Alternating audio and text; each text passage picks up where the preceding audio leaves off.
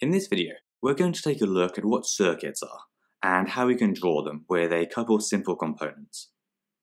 We'll also explore the terms potential difference, current, and resistance, before finally seeing which way around a circuit current flows. An electrical circuit is just a closed loop that contains a power source, such as a cell, and something for the electrons to flow through, like this wire. We generally represent them with circuit diagrams, and this here is probably the simplest type of circuit you'll see. In order to draw more complex circuits, we need to know these symbols for the different components, and where to place them. There's a whole bunch of symbols that you need to know, and we'll cover them all in more detail in other videos. For now though, we'll just consider the main ones.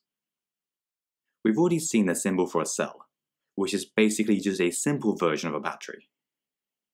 As batteries are made up of two or more cells, their symbol is just two cell symbols put together.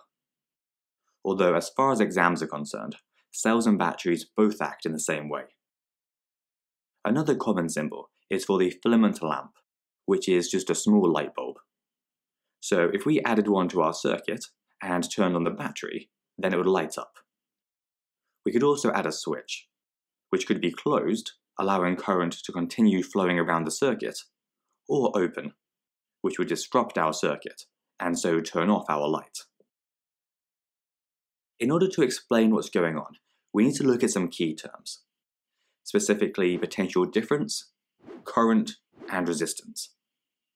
Current, denoted by the letter I, is a measure of the flow of electrons around the circuit, similar to the flow of water through a pipe, and is measured in amperes, which are often just called amps, and are denoted with the letter A.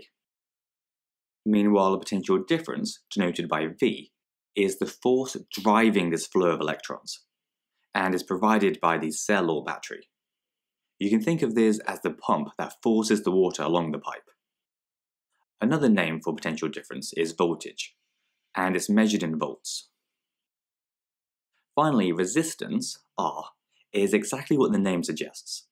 It's everything that resists or opposes the flow of electrons, similar to a partial blockage in our pipe example, and is measured in ohms.